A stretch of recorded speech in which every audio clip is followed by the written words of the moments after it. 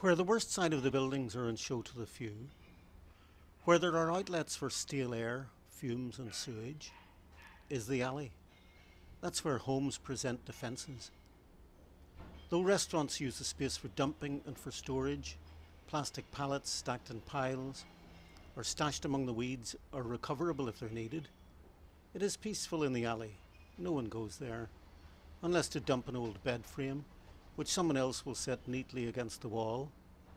A busted wooden bench could have been firewood, though maybe when it's a memorial, even vandals balk at burning or reusing it. Maybe someone else will take it home and not notice the nameplate. Here it is just rubbish, like the cigarette butts that show people do stand and talk here or do business, like the wallet that probably was stolen and taken here and rifled through and thrown away.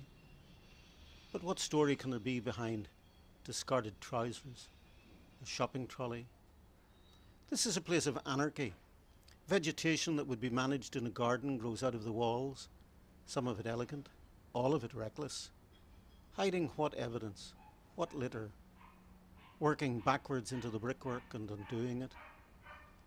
The people who come here leave their marks, sign the walls, write statements, and yet domestic life is just behind a door or window, surviving and enduring, though there's decay too. Do those who have business in the alley notice that it is potentially a peaceful and a lovely space?